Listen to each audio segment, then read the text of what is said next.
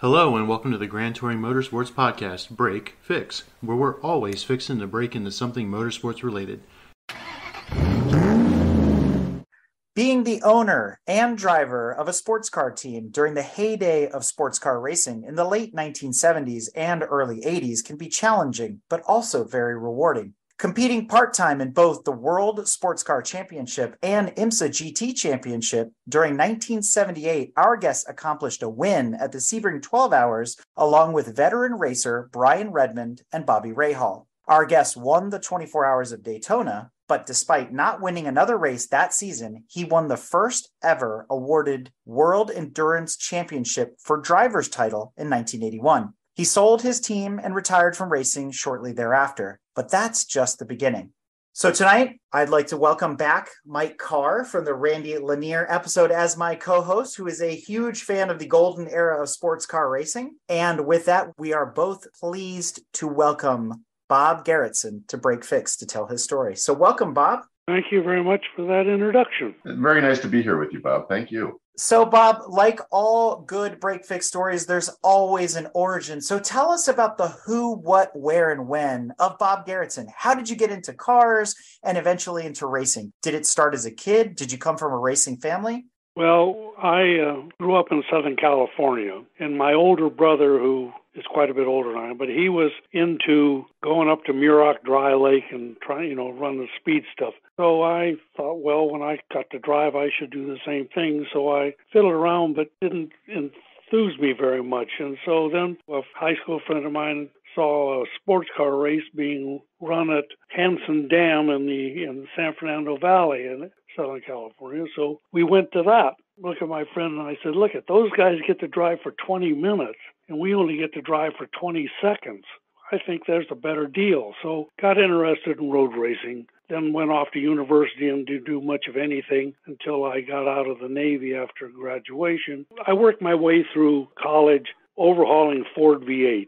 My dad worked at Warner Brothers Studio, and he would find people that needed an engine overhaul. So I would come home on the weekend, pick up a car, take it home, pull the engine out, tear it all down, send the block and heads and stuff out to the vendors to grind the valves and bore the cylinders and all that kind of stuff. I come home the next weekend and try and get it all back together. And on the third weekend, I would come put the engine back in and deliver the car. When I graduated from UC Berkeley, I went to work for Hewlett-Packard. When I was working at HP, Silicon Valley started to go. At a party one night, a guy telling me about he was starting a new chip manufacturing company. And so I jokingly said to him, well, if you need a mechanical engineer, let me know. Well, he called me up the next day and hired me. So I got in on the ground floor of Silicon Valley. Was lucky enough to invent something that every chip maker needed, patented it and all that kind of stuff. Now I had money to play with and go racing. So that's when one of my close friends is another name you most likely know, Chuck Forge. He had the Johnny von Neumann car, and we got to be friends, and he let me drive it a few times, and then I got hooked. But by then, I had acquired 4 children and things like that, and my wife said, I don't think it's a great idea for you to be out road racing. So I said, well, okay. She said, I don't mind if you're the only one on the track, not competitive wheel-to-wheel racing. So I took off and started doing hill climbs and autocrosses and things like that. And you're in your 20s at that point, I presume. Well, 30s almost. But along about then, one of the guys I used to compete against with at Porsche parades and stuff like that was a guy by the name of Dick Barber, which I'm sure you all know. We used to talk, and I would go to Laguna Seca, for example, and I'd see him, and I'd say, Dick, you ought to have Garretson Enterprise prepare your car. He says, no, I have a great mechanic and all that stuff. I said, all right, it's fine. At Laguna Seca, he DNF'd. So that's why I suggested he ought to have us take care of his car. So next time I saw him was at Sears Point. Same thing happened. Well, he got pretty ticked off at his people and told him to take the car down to Mountain View where our shop was. So we started preparing that. Well, the first race it went out to run was the finale at Atlanta.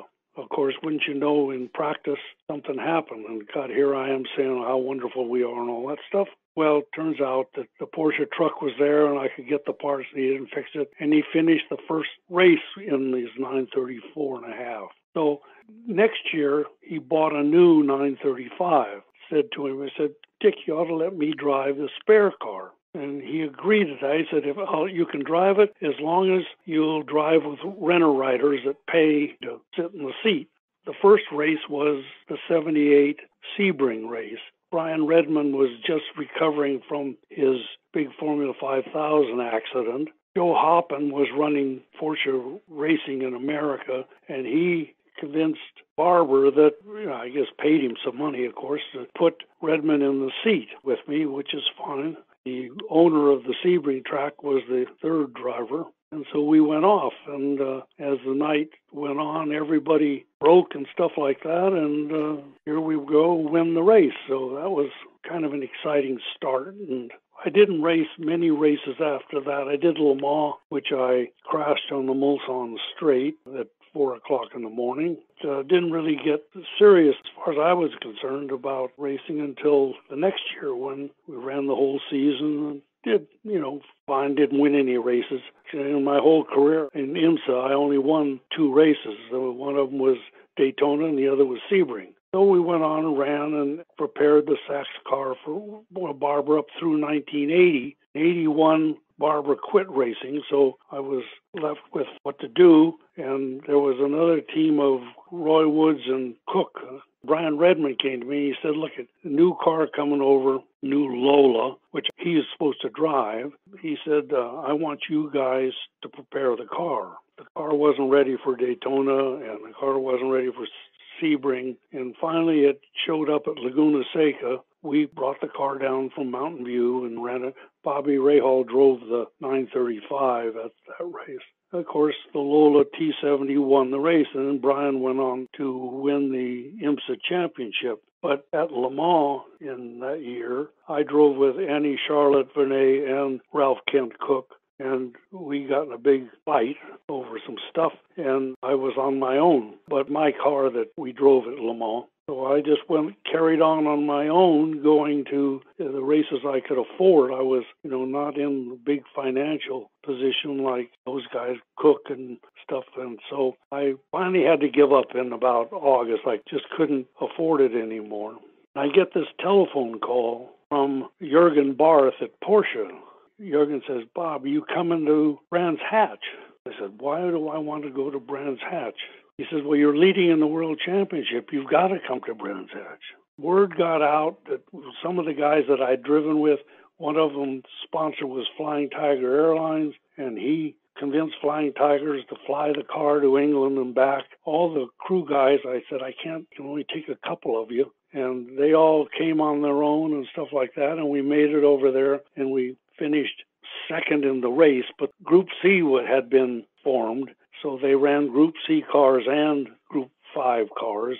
A Ford car driven by a couple of Formula One guys won the race, but we finished second and won the World Championship. Winning the World Championship and going through a divorce, I moved to England, and that was it. I want to talk to you about your approach to choices in terms of what races you entered. They had sort of a manufacturer's prize going on, and privateers were racing a set of races, and then the makers were racing a different set of races, focusing on winning that makers trophy. And it seems like it added up to you not only winning the season, but assuring your place in the FIA Hall of Fame on a limited season of select entries. Maybe half the entries were in US and half the entries were in Europe. Which did you focus on? I only did 6 races out of the 10, 5 in the United States and 1 in Europe, 1 at Brands Hatch, the finale. But, the old adage, you got to finish to win. We finished every race. That was the goal. Another thing that struck me as unusual is Lancia, as the maker, won that year over Porsche and other manufacturers. I'm confounded as to how that happened. The car that beat us at Brands Hatch was a Ford. It was a Group C car, not a Group 5. This is the thing that kind of upsets me a little bit, is that the race was for the World Championship in endurance racing, yet they allowed cars that weren't in that championship to compete. And a Group C car is going to beat a 935 every single time, especially if you've got two Formula One drivers sitting in it and have tested it and all that kind of stuff. And I just felt that we kind of got cheated a little bit in the, quote, glory that the team and the effort and Porsche and everybody else put forth. Yeah, we'd won the World Championship, but the World Championship really didn't become a big deal until all the cars were running Group C cars, and Jackie X was my successor, and then, it goes on and on and on from there. You just laid down an immense amount of information. Where I want to go back to is how you had a wife who told you that she didn't want to see you doing wheel to wheel, but you had a race shop that was better than the shops that were working on competitors' cars. Behind all this is Garretson Enterprises. So let's talk about what that is, its history, what it's all about, and how that was fueling basically your racing career. I had a 356 Porsche and a Ford station wagon. It's an introductory drug. Yeah, right. Well, when I was telling you about this Hanson Dam race and wanting to get a sports car rather than a dragster, the car I wanted to get was an Austin Healey, the old Mark II. I had one all lined up to buy. The guy I was going to buy it from died, and his wife sold the car, trying to get rid of stuff before she contacted me. Anyway, when I was in the Navy, I went back to a homecoming event at the fraternity house and met a guy that I'd gone to school with there. We got talking about cars, and I told him, well, I'm trying to buy an Austin Healey. He said, you don't want to buy an Austin Healey. He said, come with me. We go outside, and there's a little 356 coupe sitting there, an early model, not even an A. He said, come with me, we'll go for a ride. Well, that was it. After that ride, I had to have a 356. I saved everything up, and in January 1958, I bought a 57 356, and that's where I started having fun driving a lot. I used to autocross and hill climb all the time. This comes right at the heels of the whole James Dean situation, with him bringing the 356 into the popular view of, Southern California, and then he switches to the 550 and then his untimely death. We covered this in a previous episode with Lee Raskin, but you're right in the middle of all this. Was that also a factor in you getting your 356, or why it suddenly just was there as a popular car? I didn't get the Austin Healey, I started looking into it. When I got to HP, I said, there's 7 Porsches sitting out in the parking lot. They're going to need service. At night at home, I had 4 kids and a wife and trying to buy a house and all this stuff, so I always was short of money. So I approached a few of these guys, and you need service on your car and oil changing, all this kind of stuff. So I started doing that at night in my garage. One of the guys that worked there knew nothing about cars, but was very interested, a guy by the name of Bruce Anderson. You may hear that rattling around the Porsche world. So he started hanging around, and finally one day he said, can you come with me to my parents' house and have a talk with my father? I thought, oh my God, what did I do now? He was getting elderly and wanted to get his sons into some kind of business where they could be independent. So he said, if you'll open up a shop and do this on a full-time basis with his 2 kids, not me working full-time because I'm staying at HP, I'll finance the start. So that's where Garretson Enterprises started. We grew out of a 1 stall to 2 stalls to 4 stalls in an industrial complex. Then when my mother passed away, my brother and I built a purpose building with 7 lifts, a dyno room, and all this stuff, and started working on preparing race cars, and that's where it all got going. This whole thing with Barber started, and after he agreed to bring the car down and stuff like that, we decided that, we can't work on race cars in the shop designed to run for street cars doing everyday service. So we put a hole in the fence in the back, and there was an industrial site behind us, and we rented a couple places there, and that's where Garretson Racing was. And we kept the name Garretson Enterprises on the cars and stuff like that to advertise the street shop. Head of technology at Google. At some point he found himself with some money to do some racing, which good for him. The funniest thing was, I don't know if you were aware, but Steve Jobs had a 356. Didn't run, but he had a 356. And Wozniak had a 928. he used to bring to us for service. The head of public relations or whatever it is also had a Porsche 911 or some kind that brought it to Garretson Enterprises for service. And so one day, guy was coming to pick his car up, and Steve Jobs drove him to the shop. And so I went up to him and I said, you guys ought to sponsor a race car. Steve says, no, wait. What's that going to do for me? Well, when Wozniak came back to pick up his car, see, I didn't work there. I never worked at Garretson Enterprise because I was too busy in the chip semiconductor business. But I used to come every day at lunchtime, every day at the end of the day, spend a couple hours there getting everything working right, and met these guys. And so I talked to Wozniak about it, and he was a little more enthusiastic. Well, the advertising guy said, hey, I think it's a great idea. We're opening a new campus in Cupertino. I think it'd be just an absolute barn burner if we had a 935 sitting out there on the apron, with all the Apple colors. So I don't know if you ever saw the Apple car, but in 1980, it was sort of the neatest looking 935 running. So that was a great event. And that's the car. Everybody that ever it says, oh, you drove the Apple car? And I said, yeah, I drove the Apple car. Do you know how many tributes to that car have been built over the years? Oh, no, I don't. But there's a whole bunch of them in Europe. And anyway, the guy that owns my 935 now, you'll know the name, Adam Carolla. We've heard of him. He's a comedian, but he's a nice guy, great guy. Matter of fact, at the last Monterey Historics in August, I asked him, I said, this year's races was sponsored by Le Mans, the 24 Hours of Le Mans, because they were trying to get people to come to the 100th anniversary of the race. They were going to have demonstration laps. They were trying to get all the drivers and all the cars that ever raced at Le Mans come over there. So anyway, I approached Adam. I said, Adam, would it be possible in these demonstration laps, they're supposed to be following a pace car around and stuff like that, no racing or anything. I said, would it be possible to drive the 935?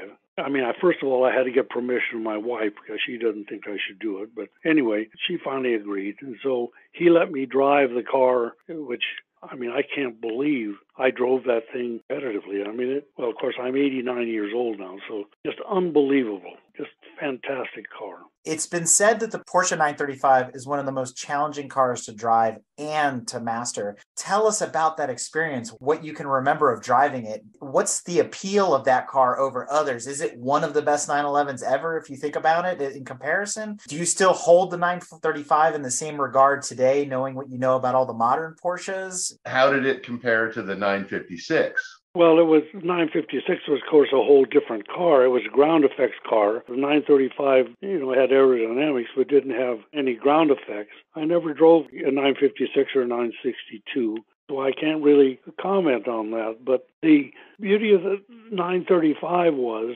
how much of a beast it was. There was no finesse in that car. You did it with brute force and ignorance, and I was absolutely amazed when I drove this car this year and how fast it was. I mean, the acceleration was unbelievable. In the day, didn't have that kind of an impression on it. But coming back almost 50 years later, 40 years later anyway, it's just unbelievable. And the other thing that was interesting about the car, it had a locked rear end. So you had to, meet your downshifts and everything, or else got squirrely and stuff like that.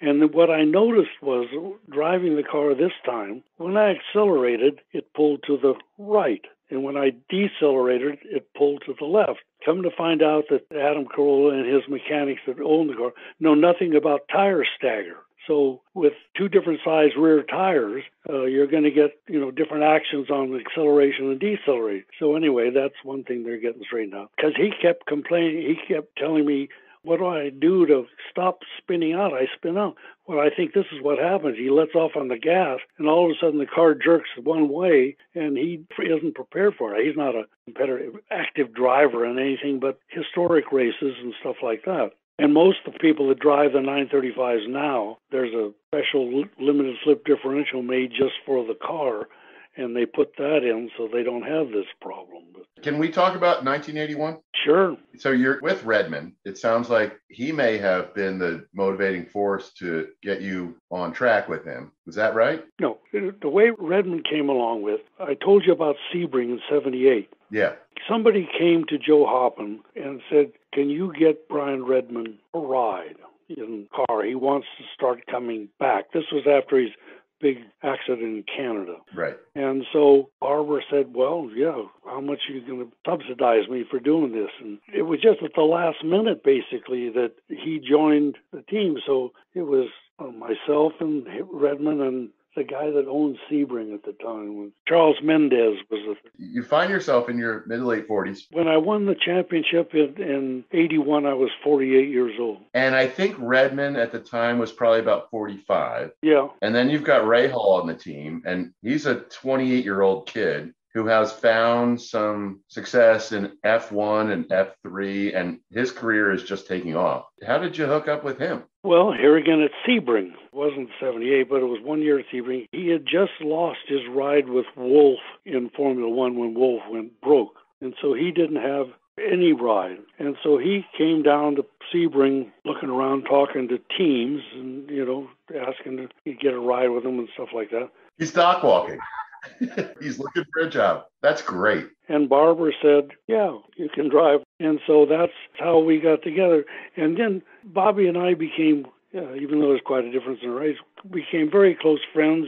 My wife and I and Bobby's parents were great friends. We used to go back and stay with him and do things all the time. And Bobby's dad decided he wanted to run the Mille Miglia, the repro of the Mille Miglia. So he asked me to get him a car, so I got a 550 Spider for him, and we ran that 3 years in a row. And, things like that.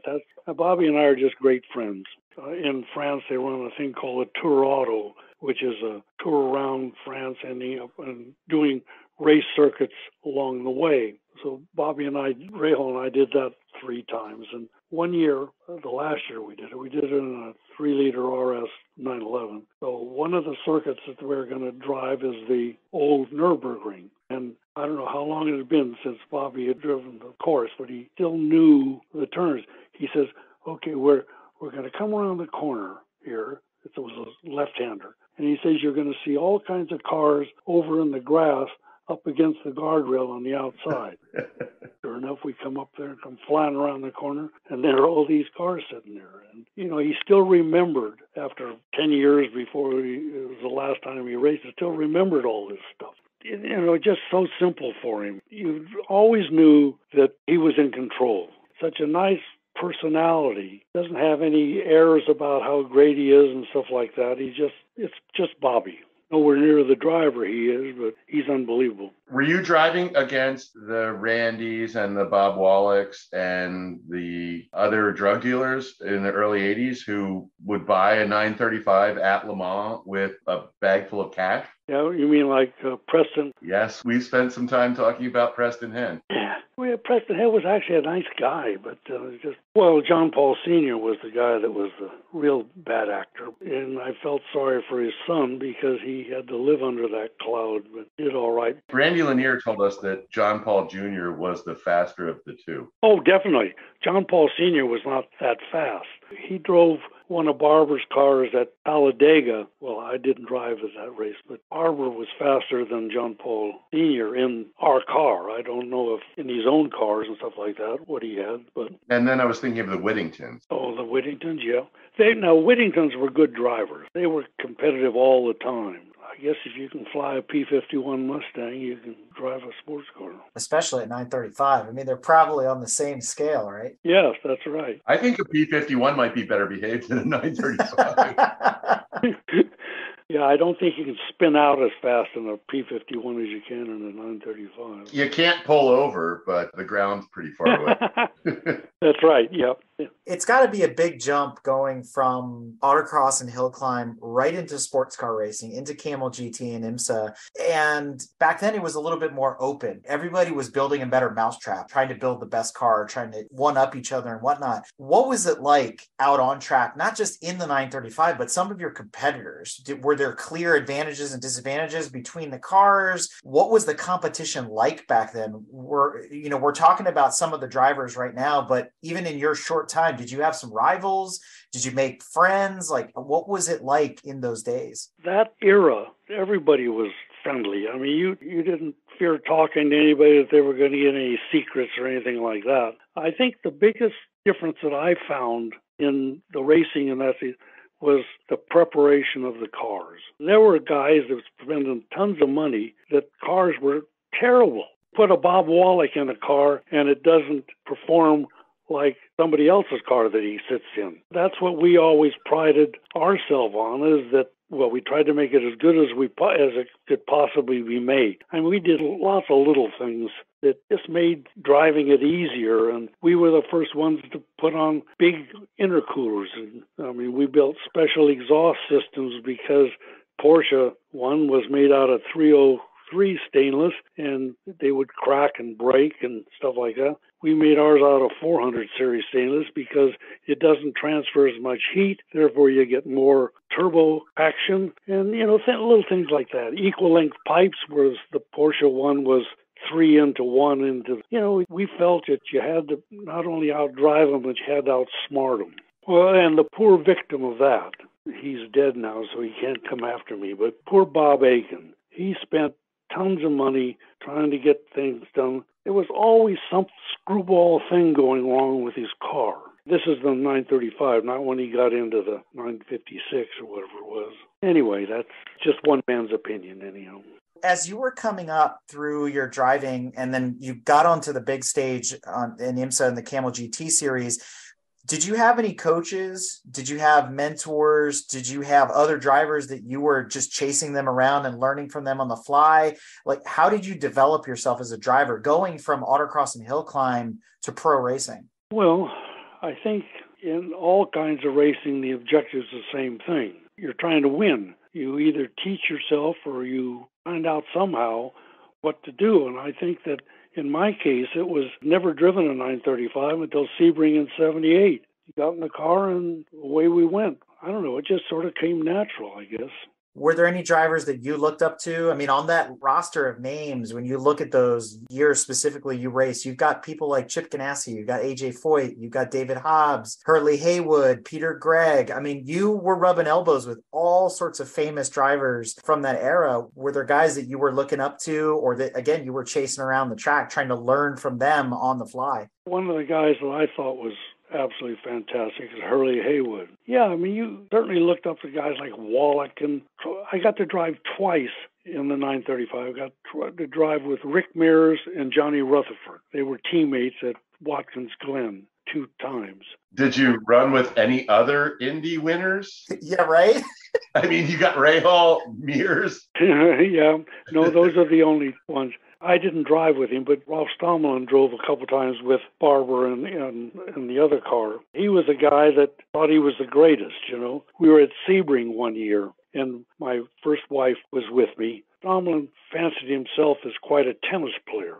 My wife was quite a tennis player, too. So they went and played, and she beat him. And you talk about a miserable guy for the next seemed like the whole time from then on, but just a very interesting guy. I couldn't feel like we were on the same wavelength most of the time. Wallach was a nice guy. He's quiet. You had to almost pull the words out of him. It's a shame of what happened to him. What about Mike's number one guy? Not Randy, but Al Holbert. Yeah.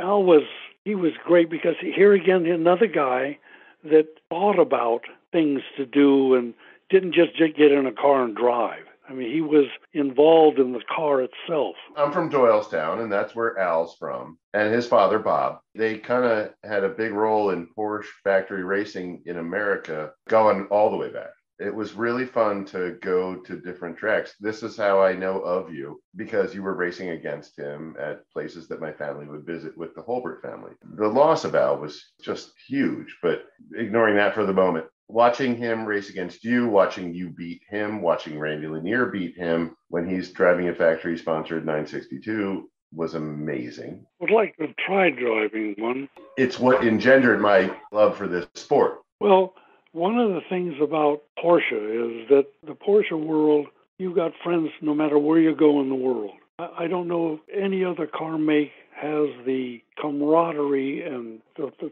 Porsche world has. You think about Germans being cold and hard and rigid and all this kind of stuff, yet the factory is open. Well, once I was fortunate to work with them, but it's a totally different atmosphere. I had a Ferrari for a while. I used to run the Virginia City Hill Climb with it, and nobody, unless you're somebody or you got the latest, greatest thing, nobody really wants to talk to you. Porsches are not that way. It's a different life. You try to explain that, like to my second wife when we got married. She said, "What the hell?" And the next thing you know, she's immersed in this thing, and it's just unbelievable. Anyway. This brings up a great question, Bob.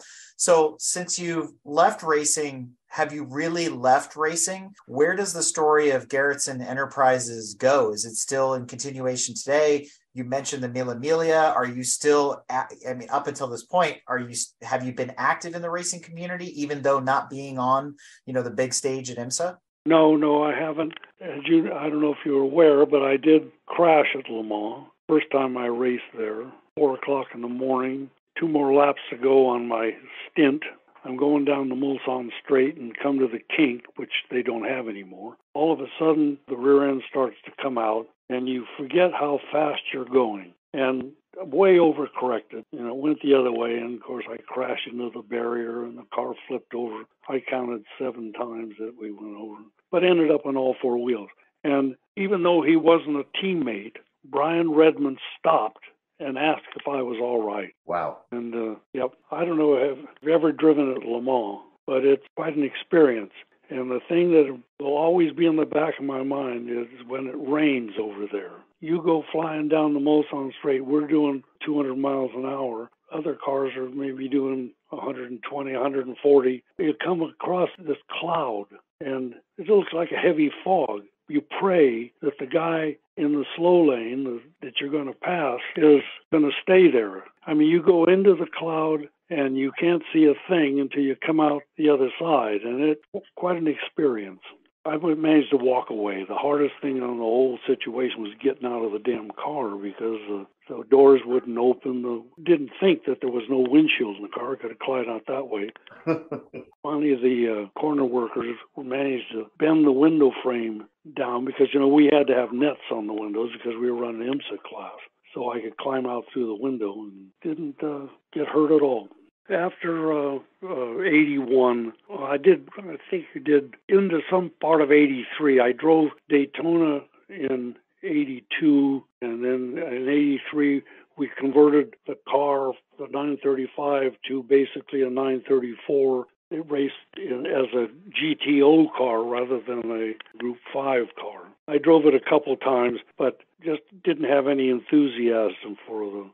Are you satisfied having left the arena when you did? You had such success, and then you moved on. Oh, yeah, no. I quit on top, and that was very satisfying, and I'm not sorry at all that I ever stopped. I tried to help various people along the way. Just like I said, Brian Redman insisted that I prepare his Lola first of all. Then an English guy came over and became the crew chief finally. But what broke that situation up was we took the Lola T70 and put a 935 engine and gearbox in the car. The problem was we were running out of time. The car was supposed to debut at Le Mans. Well, we got to Le Mans and had never been on the track before. Went out there and we couldn't get any boost.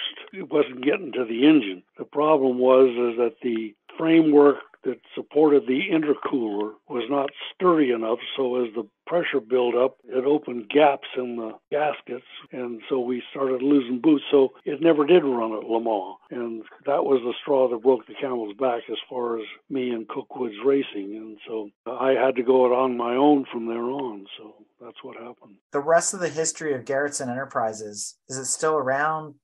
Did it continue on, or did you close that chapter too? No, what happened to Garretson Enterprises was I had sold my semiconductor business, as a company that bought it wanted me to stay with them and run the business, keep it going the way it was or expand whatever happened. Well, I was still racing. It was 81 or 82, I guess. I was still playing around, stuff like that. And these guys came to me and said, look, we don't like you running around the world doing all this stuff. You're supposed to be running this business. I said, well, the business is running. I've run it the way I've run it all along. What's the big problem? They said, well, if you don't stop, you're gone. I said, fine, well, I'm gone because I had a lifestyle and that's the way I wanted to live. What happened was that I just said, okay, I'm gone, take my money and run. And I went over and basically took the English office over and competed with the other company because the EU had started then, so we could supply from England all the stuff that we used to have offices in Germany and France. So Garretson Enterprises was functioning. I'd come back 3 or 4 times a year more and find out what's happening and all this kind of stuff. Well, I came back one trip, and the assistant bookkeeper came to me and said, you better look at these things. We don't have any cash. Something's wrong with the money situation. After doing an investigation, found out that the head bookkeeper was embezzling money because she thought she was a professional bridge player and was gambling on bridge. And then the 2 brothers that were business partners said, you're not here to guide us and stuff like that. Can we sell the business? They had a friend that had a Porsche, a customer who was a big banker, and he wanted to buy the whole business. So to me, having to come up and get us out of debt and all that kind of stuff, I said, you guys sell it. And I left. My brother and I kept the building, and they paid the rent on it. When I left my association with Garretson Enterprises. They made it run for a year and then went belly up. So my brother and I sold the building to the Datsun dealership across the way, and Garretson Enterprises was no more. Knowing what you know now, looking back over your career, your wins, all the people that you've met, for young aspiring racers that are coming up through the system now, do you have any advice, anything you can pass on to them, words of wisdom, anything you'd like to share? Well, I think that the young kids today, the drivers are extremely talented, but I don't think they have a complete understanding of the mechanics of what's going on and why they do things and why things happen when they do certain things and stuff like that. And I think that's part of the stuff. I don't think I had any talent compared to half the guys that I raced against, but I think that I was able to, in some cases, outthink them and stuff like that. Looking back over the course of your life and career and your racing experience and your success in business and, the people that you've met and the interesting life that you've had, where does racing rank? Made great friends with a lot of people, and some people just unable to make friends with. They thought, who's this punk kid that thinks he's a race car driver? I admit it, and I'm not the talent that half the guys I raced against are, but the thing is that we managed to do what racing's all about. We managed to win and do things, so it seems like there's more ego in things than there used to be. I don't think that's true. I think it's just expressed differently, that's all. It seems like you got in and then you got out, and you drove an epic car. Absolutely. You did some amazing things with it. I don't know how you walked away. It answers some questions. It leaves more questions. But you guys must have some more questions. Sure, Mike does. I don't want to keep you up all night, though, I could talk to you for hours. It's a real pleasure to talk to you. So thank you, sir. I have to second Mike's sentiments there. I can't thank you enough for coming on here and sharing your journey into the sports car world, coming up the way you did, and then just gracefully exiting, as you said, at a high point in your career, having that win at Sebring, having the win at Daytona. And it's just like, Wow. That's all I can keep thinking is wow. But then you've done so many other cool things since then and worked on cool cars and made so many different lifelong friends between the Rahals and the Redmans and all the other folks that you mentioned. I mean, it's just, again, thank you. Bob, anything else before we let you go? Or Mike, any other questions you want to ask? I'm good. Thank you. Well, if you think of anything you want to ask, don't hesitate. Thank you so much, Bob. Well, you're very welcome. Enjoyed it myself. Thanks, Bob. Take care. This episode has been brought to you in part by the Exotic Car Marketplace. Founded by Break Fix guest William Ross, he provides private client services to discreet Ferrari and Porsche buyers as well as sellers. With experience and access to the most desired vehicles in the marketplace, William can source the perfect Porsche or Ferrari you've been looking for. To learn more, be sure to check out www.exoticcarmarketplace.com. Additionally, this episode was supported by the International Motor Racing Research Center in Watkins Glen, who provided the factual data as well as racing results and photographs from their archives, which can be seen in the follow-on article alongside this episode. You can learn more about the IMRRC by visiting www.racingarchives.org.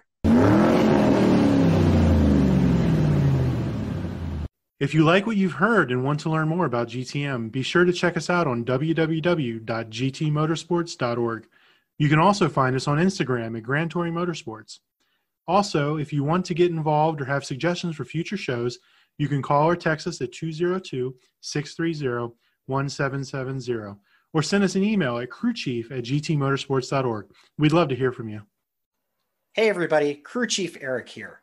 We really hope you enjoyed this episode of Break Fix, and we wanted to remind you that GTM remains a no annual fees organization, and our goal is to continue to bring you quality episodes like this one at no charge. As a loyal listener, please consider subscribing to our Patreon for bonus and behind-the-scenes content, extra goodies, and GTM swag. For as little as $2.50 a month, you can keep our developers, writers, editors, casters, and other volunteers fed on their strict diet of Fig Newtons, gummy bears, and Monster. Consider signing up for Patreon today at www.patreon.com/GT Motorsports. And remember, without fans, supporters, and members like you, none of this would be possible.